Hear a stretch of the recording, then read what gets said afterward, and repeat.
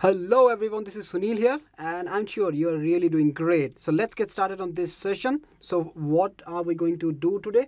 Today we'll talk about installation. So this is the first thing in the series. So let's understand how we can install Uipath. First thing, you need to understand that Uipath is free. So how do you download it? Just go here and type Uipath. Just say community edition, right?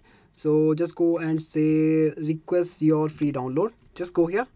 It's very simple, and all you need to do is just say don't click on this one, right? Just fill this thing here, whatever you want to fill it. One great thing is you can just give your Gmail ID. Okay, you don't need to give your company ID. It's especially important for freshers who do not have any corporate email ID, right? So you can just give your let's say sunil@gmail.com, right? So just give that thing, right? And just fill these details. That's it. And just say I agree and just say request. So when you do this, the software will be downloaded. You just need to, I will just show you very quickly. Just fill anything, does not matter. Let's say XYZ. See, it's better if you fill proper information, but that's okay. I'm just say request.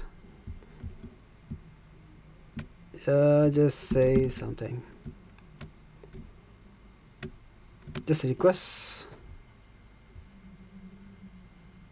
Done. Now see, whatever email ID you have given, if you go and check that email ID, then you will see a link. That's it. I mean, that's it. You don't need anything else. Just download it. Done. So once you download it, it'll be something like this. I will just show you. So it'll be like this one, Uipath Studio Setup, right? So this one, just double click, install. Done. That's it. Very simple. You don't need to do anything. Just double click, install. So once you install, it'll have something like Uipath. This one, Uipath Studio. That's it. So done. Just open it, right? So this is the tool, guys. So I think it's the most simplest thing to do, right? So since we are using the free, just one more thing, understand that this is a free software. If you don't want to use it for commercial purpose, and I'm sure you are not using it for commercial purpose, just click continue free. That's it, done, right? So this is the first tutorial. I'll finish this session with this particular thing. In next session we will talk about the message box. Thanks guys, thank you very much.